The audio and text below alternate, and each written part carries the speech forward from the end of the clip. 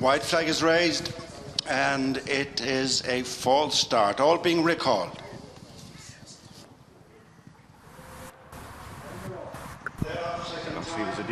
Run to the first of 17 fences, and it's Dunvegan, the early leader. Out over the first they go, and they've all cleared it safely. They've two circuits in front of them in the Goffs Ireland sponsored Thyestes. This year behind closed doors, it's Dunvegan, Brahma Bull and Acapella Bourgeois. Improving in between horses, being followed on settling down by Any Second Now and Spyglass Hill. And then comes 10-10 and Cabaret Queen as they go into the bend, bringing them into the back straight. Good run to the second fence, and it's the top weight Acapella Bourgeois in last year's winning colours who picks it up from Dunvegan, Cabaret Queen, Brahma Bull. Any Second Now in the white cap, being followed by Spyglass Hill, and then 10-10 being followed by Coko Beach as they go up the back straight to fence number 2, Smoking Gun not far behind them, with next in the field Run Wild Fred. They're at the second fence, Acapella Bourgeois over from, and discordantly has dislodged Robbie Parr down the line as they go uphill towards the third, which is the first of 4 ditches, and attempting to get to his feet is Robbie, the jockey of Discordantly. Slow jump there by Roaring Bull in the yellow cap as they continue their journey up the far side of the track. And it's Acapella Bourgeois, kept right out. Spyglass Hill has gone up to dispute the lead, being followed by Coko Beach, Dunvegan, 10-10, Any Second Now and Smoking Gun and Brahma Bull. They're being followed by 2A Permy and Run Wild Fred. And next on the inside is Speakeasy as they jump the next fence at the far end of the back straight, which was fence number 5. They're turning to the 6th, and it's Spyglass Hill who's now sharing the lead, with Acapella Bourgeois being followed by Dunvegan and Coko Beach, Brahma Bull, Smoking Gun, Any Second Now. 10-10 is next, and these are being followed by Run Wild Fred and 2A Permy and Saturna, and then Cabaret Queen and Speakeasy. And Alpha de Zobo made a slight mistake on the inside of last year's runner-up Class Conti. And then Roaring Bull, and at the back of the field is Mortal. Good run on the level before they'll encounter the first of their 3 fences in the straight, and it is Acapella Bourgeois swapping a place with Spyglass Hill being followed by Coko Beach, who's moved into 3rd place, the blue cap. Brahma Bull next with Dunvegan and Smoking Gun, and Any Second Now being followed by 10-10 and Saturna and Run Wild Fred.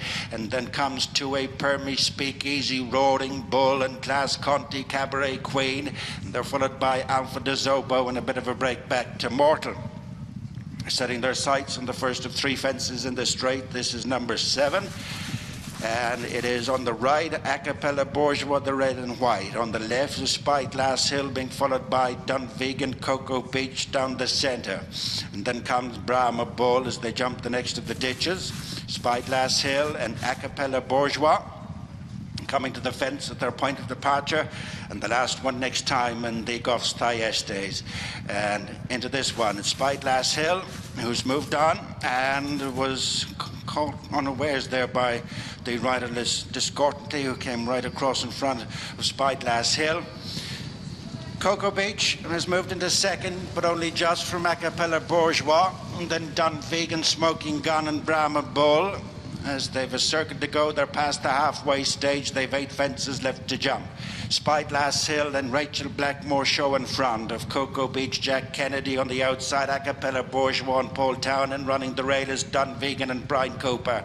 Smoking Gun and Sean O'Keefe come next, and then Brahma Bull being followed by 10-10 Speakeasy and Run Wild Fred with 2A Permy, Saturna. Any Second Now has lost his pitch. Then Class Conti and Cabaret Queen, Alpha de Zobo and Mortal at the back of the field. Going now to the first of the fences up the far side, 8 left to jump. Spyglass Hill over well from Dunvegan, who landed second. And third is Coko Beach, then Acapella Bourgeois, followed by Smoking Gun and 10-10. Class Conti makes a forward move. Speakeasy's on the inside, being followed by Brahma Bull out wide, with Run Wild Fred and Saturna as they jump the second last ditch. Heading to the final 7 furlongs and the next fence up the back, Spyglass Hill right out by the hedges comes to the next. It's Spyglass Hill up and over from Dunvegan. Coko Beach right with them in third, and then Acapella Bourgeois, Saturna, and 10-10 the start cap. Smoking Gun, Class Conti, Brahma Bull, followed by Run Wild Fred, and then 2A Permy, Speakeasy, Annie second now, Cabaret Queen, Mortal Roaring Bull, and Alpha de Zobo as they leave that fence behind them. They've another 4 to jump, and it's Spyglass Hill from a closing Dunvegan. Another great close-up, and third is Coko Beach, then Class Conti, who's continuing to close through the field with Acapella Bourgeois and Saturna, and 10-10 being followed by Run Wild Fred. At the 4th fence from the finish, Spyglass Hill got in close and is joined by Coko Beach. Brahma Bull made a mistake. Dunvegan there on the inside. Run Wild Fred gets into it with Acapella Bourgeois and Class Conti and Saturna, and Smoking Gun, and 10-10 is driven along. Speakeasy is trying to get into it, and then Cabaret Queen. The leaders are beginning to tighten up. They're half a mile from the finish. They've 3 to jump. Spyglass Hill tracked by Coko Beach, Dunvegan, Acapella Bourgeois, Saturna. Class Conti is continuing to close, then Run Wild Fred being followed by Speakeasy and Cabaret Queen.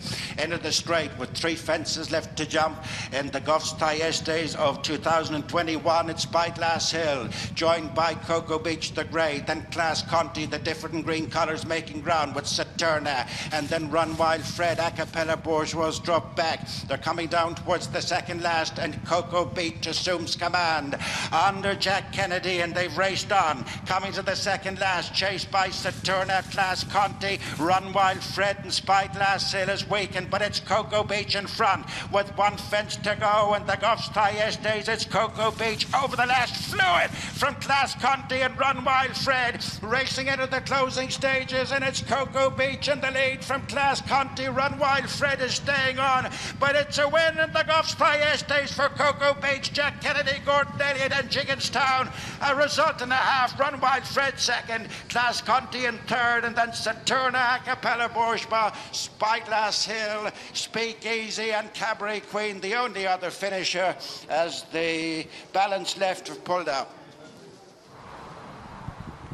Yes, what a result for Gordon Elliott and Gigginstown House Stud. The 1-2, Coko Beach at 8-1. Jack Kennedy in the plate wins the Goffs Thyestes handicap chase. And a great way to break your duck over fences in a 100 grand handicap. Good hurdler, rated slightly higher over hurdles than over fences. And racing off a mark of 138 today. Yeah, it's just a mark that was potentially well within his compass. And Coko Beach, who was a good hurdler, very smart juvenile hurdler. And it's taken a while to get his head in front over fences. Beaten favourite at Fairyhouse last time when he got mugged by Forza Milan in a pretty dramatic race. Has picked a good day to get off the mark in this discipline. Connections won it with a novice a few years back in Monbeg Notorious, who landed a bit of a punt that year. Jack Kennedy did the steering that day as well. 3 years ago that was now. And Coko Beach adds his name to an illustrious roll of honour that includes giants of yesteryear like the great Arkle and Flyingbolt. And one would imagine on races like the Irish National will be firmly on his radar now. Is he qualified for the National Hunt Chase at Cheltenham? Yeah, well, yeah. This now you have to win over 3 miles, don't you? So he's done that now today. Be an option too. Yeah, or the ultimate chase, the handicap chase at the Cheltenham Festival. Depends what the handicapper does to him now, but he's got Cheltenham Festival form, so if he does take his chance in a Cheltenham Festival contest, he'd be of automatic interest. And Jack Kennedy, cool as you like, as we've seen so many times throughout the season. He's been very unlucky with injuries, as Jack, but when he's on a horse, he's very, very good indeed. And no surprise to see he's got these opportunities at such a young age. He's a top class, and he wins the Goffs Thyestes at 8-1 for Gordon Elliott on Coko Beach. Second, Run Wild Fred, 15-2. Third, Class Conti, good run again from him, 11-1. Fourth, Saturnas, 33-1. Now, Jack, congratulations, your second win in the race after Monbeg Notorious back in 2018. Just tell us how good was that a performance today by a novice? Yeah, it was brilliant.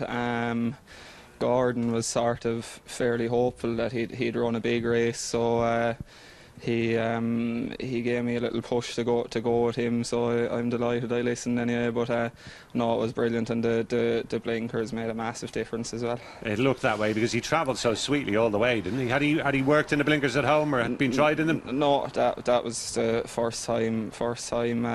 So no, like he's probably been going around in small fields and in beginners chases and that, and probably lacking a little bit of concentration, but the big field today and the blinkers sharpened him up an awful lot. He jumped and travelled a lot better, yeah. And jumping, obviously, for a novice is key in a race like this, stepping in against much more experienced horses. Had you any fears on that score with him? No, he's always been a very good jumper, even from when he was running in juvenile hurdles. He was always a very natural jumper and was always going to be a chaser as well. So I wasn't worried about it being his first handicap or anything, or his jumping at all. That was always going to be okay, yeah. Jack, just take us back to the start, if you will, because it's a very short run to the first fence of the Thyestes. Everybody wants to get their position.